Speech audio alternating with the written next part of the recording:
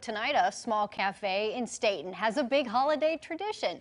On Thanksgiving Eve, the Covered Bridge Cafe hosts a free Thanksgiving dinner for the entire community. And it brings hundreds of people together from all walks of life. That's exactly the point. Amy Frazier's live in Stayton with more on this. Hi, Amy. Hi, Dan. Well, on Wednesday evening, I can tell you this cafe will be packed. The owners here say it's all about building community.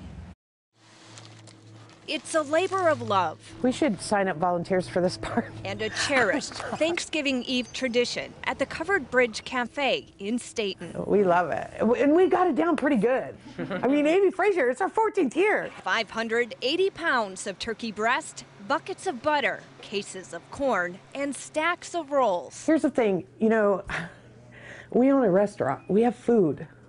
No one should not have something to eat every day. No matter what. The community dinner Wednesday also has another big ingredient. Some people don't need the food, they just need to be with someone. We have customers that will say to us, "You're the only person that we talked to today." I mean, what the heck? What? Thank you. It's about bringing people together as one. To me, I mean, it's about, you might be sitting next to the guy that sleeps under the bridge, or you could be sitting next to the sheriff. You just don't know. And that's, for me, that's the magic. Donations from businesses and neighbors helps make the free meals possible. It's just a zoo. It's a turkey zoo, truly it is. So do cafe employees and dozens of volunteers. You think you're blessing the other guy, but you soon figure out that you're the one that you got the blessing from it. So that's how volunteering works.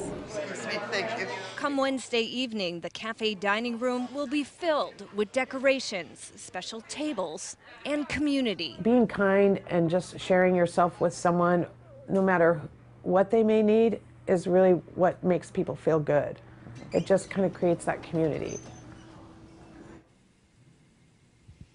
And as part of the event Wednesday, volunteers also put together hundreds of meal boxes.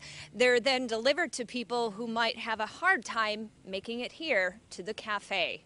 Reporting live in Stayton, Amy Frazier, KOIN 6 News. Great story, Amy. It was told a long time ago. A hello, a how are you goes a very long way. Thanks, Amy. More